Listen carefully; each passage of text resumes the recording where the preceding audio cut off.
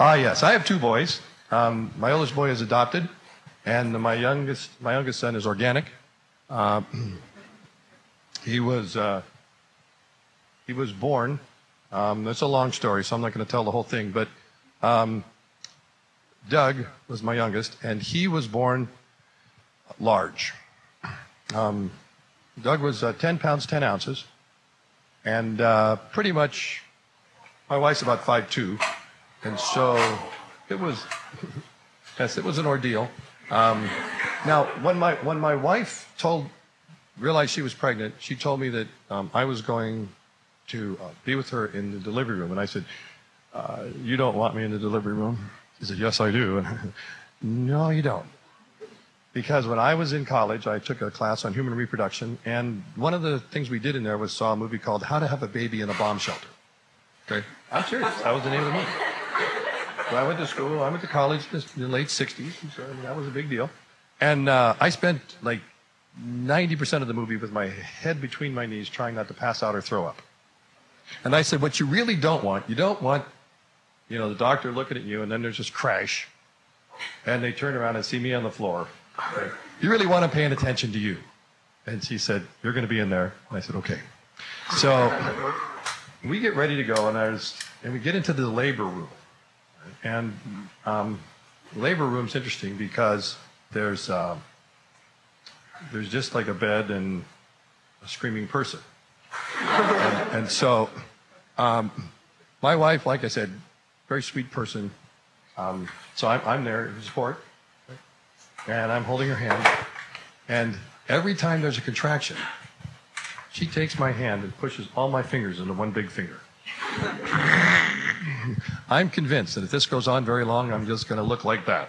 I'm the great swimmer, but I'm not going to be no opposable thumbs left. It's just, and finally she gets the epidural, and that's kind of fun, except that epidural puts you to sleep from your navel south.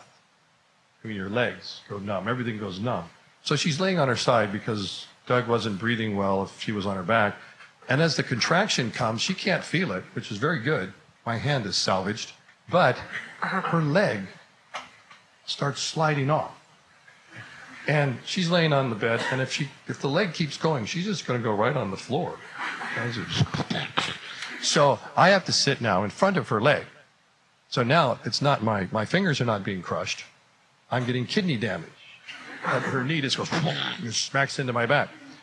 So after too many hours, the doctor comes in and says, well, it doesn't look like that's coming out. We're going to have to go in and get it. Now, everything changes at that point, okay? Because now it's not having a baby. It's having an operation. I have had operations. I understand operations, okay? So that's kind of fun, right? I'm looking forward to this. And we go in there. And they do all their prep work stuff. And this is serious.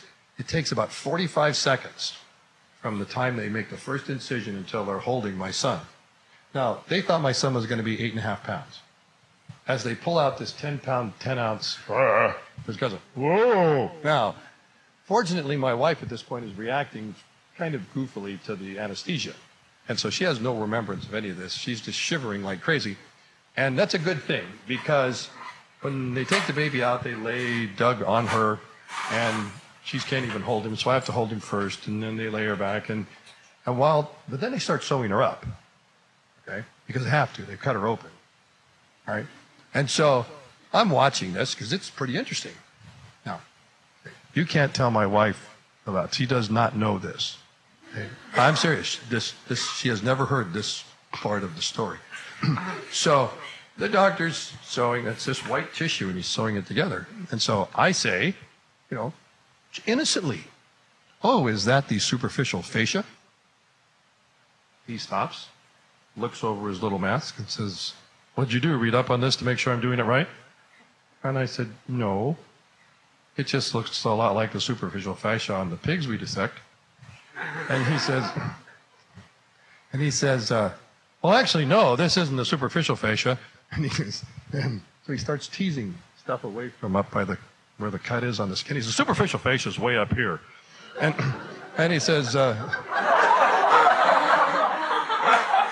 He says, what I'm sewing is the deep fascia, and he just starts probing around. Uh-oh, somebody's ringing me. Is that me? It is me. Heaven. Just hold that thought. Amanda, I have to call you back, okay? I'm in the middle of story time. 514. Room 514, the lab. Okay. Bye. You sure your sins will find you out? Okay.